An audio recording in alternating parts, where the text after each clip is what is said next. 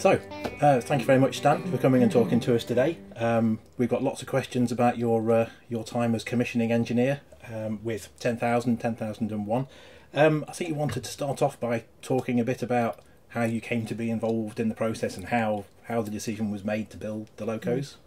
Yes, towards the end of the war, our chairman, Lord Nelson, and Mr. Ivatt went over to America with the idea that they would get some information from them, and it just said they were looking at the locomotives. Just looking, yeah.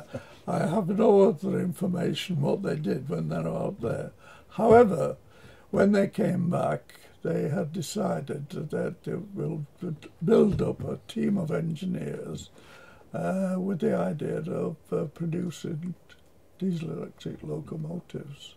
And you said that you got into the job almost by accident when you're... Well, yes, it was shortly after that my chief at that time, he's the electrical engineer of being in charge of the Harwich base. And he said, I've been offered a job with English Electric. I said, well, that's very interesting. However, after the interview, he decided that he would take the job after all.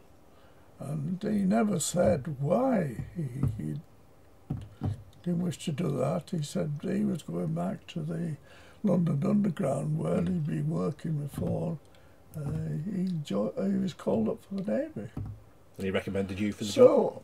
So I thought, well, I'm going to be having to look for a job very shortly myself, so that when I get demoted, and here there's a fellow producing the job, and it looks as if it might be something that interests me. So I applied for the job and got it.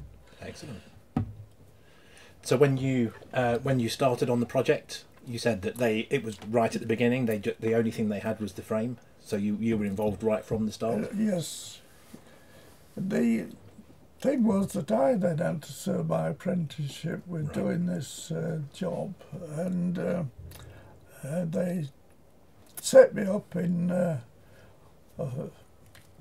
hostel in Coventry, and from there they used to bus me into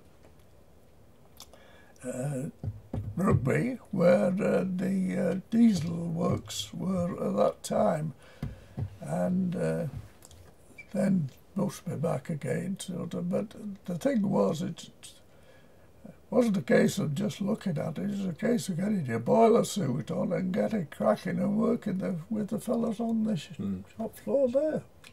What I did see was, when I first went there, was they had this casting there of a two-cylinder V-engine, but they were just finishing the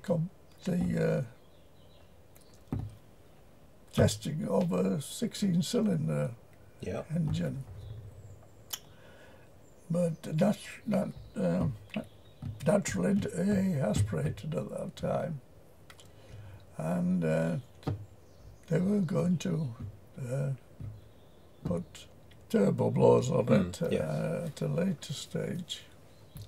And at the time, I think they were thinking of making the turbo blowers with another of the English electric factories. But actually, when the time came, they had to produce it. They ended up doing the job, and I was sent to Brown Bovary, where they were getting the... because they had Brown Bovary turbos, but the later ones had the Napier. We heard that 10,001 had Napier turbos from one of the Southern Trio in 1964, is what I heard. But we can't prove that at the moment. So you said there were 6 of you on the engineering team? About 6 of us, yes. Okay. But only... I thought who was travelling around, actually more than that, because Derby had its own team of engineers who, before we arrived, were doing shunters. Yeah. And you all had the nice white overalls. He's only a travelling one to down. I always thought white overalls must be the most impractical colour. Go and work on an engine, here's your white overalls. Yes. They must have been... Well, it was a case of showing how clean the thing was, you see. Oh, okay, yeah. So you come out Yeah, still be a fact. white and you can Yeah. say, look at that. Well, you did most of the time, yes. Excellent. So it's only when the thing's going wrong that you get your eyes covered.